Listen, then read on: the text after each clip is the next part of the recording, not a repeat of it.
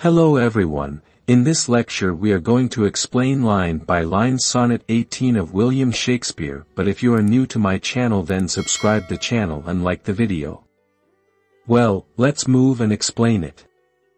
Shall I compare thee to a summer's day? The speaker begins this sonnet by asking a question. He is not sure whether he should compare his beloved to a summer's day or not. He tells that if she should compare his beloved to a summer day or not. Thou art more lovely and more temperate. In this line, the speaker then goes on to compare his beloved with a summer's day and says that his beloved is more lovely and more temperate than a summer's day. In other words, you can say that the beloved is more beautiful and moderate in nature compared to a summer day which can be too hot or stormy.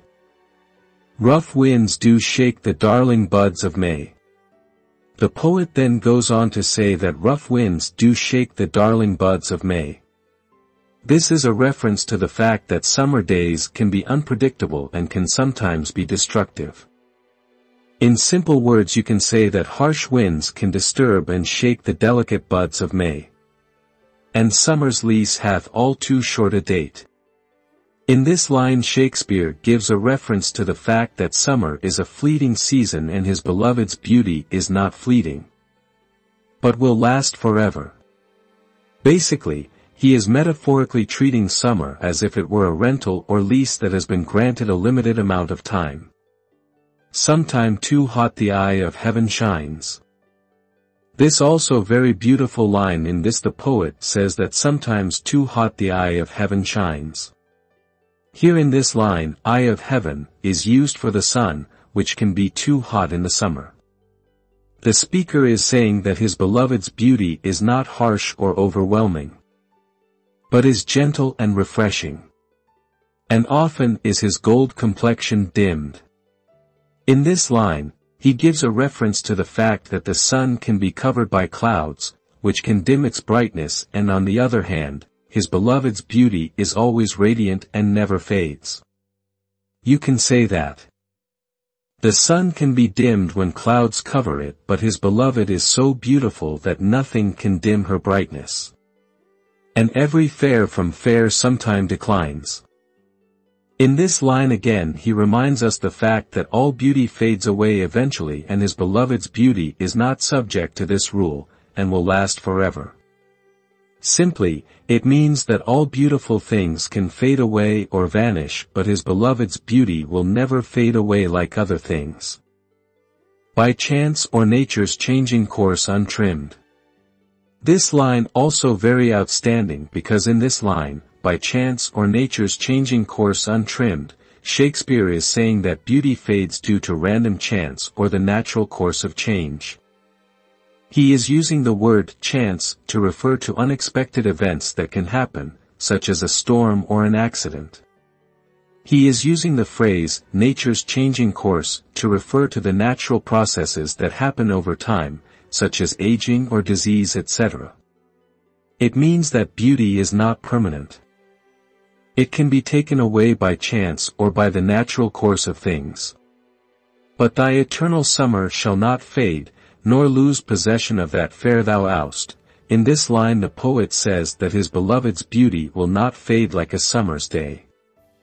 He is using the phrase, eternal summer, to refer to the beauty of his beloved, which he believes will last forever. He is also saying that his beloved will never lose the beauty that he sees in her. And the phrase, that fair thou oust, that means, the beauty that you own. Here, Shakespeare believes that his beloved's beauty is a part of her very being, and that it cannot be taken away from her. Basically, this is very beautiful poetic expression of love. It reminds us that beauty is not always fleeting, and that it can be preserved through art and through the love of others. Nor shall death brag thou wanderst in his shade, when in eternal lines to time thou growst. In this line, Shakespeare is saying that death will not be able to claim that his beloved has gone to his shade. He is using the phrase, his shade, to refer to the darkness of death.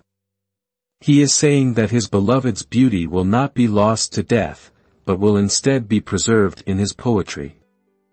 Though he write because he preserved his beloved's beauty in his poetic form as we are now reading and enjoy it. Let's see what he says further. So long as men can breathe or eyes can see, so long lives this, and this gives life to thee.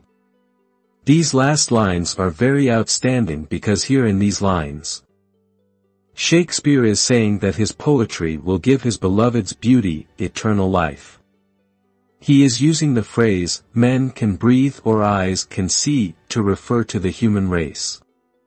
He is saying that as long as there are people who can breathe and see, his poetry will live on and his beloved's beauty will be remembered. Basically, in the last lines of this sonnet, Shakespeare writes that his poetry will give his beloved's beauty eternal life, by preserving it in words. The poem will be read and recited for generations to come, and it will keep his beloved's beauty alive in the hearts and minds of those who read it. Well guys, if you have enjoyed the lecture then please, like the video and subscribe the channel. Thank you.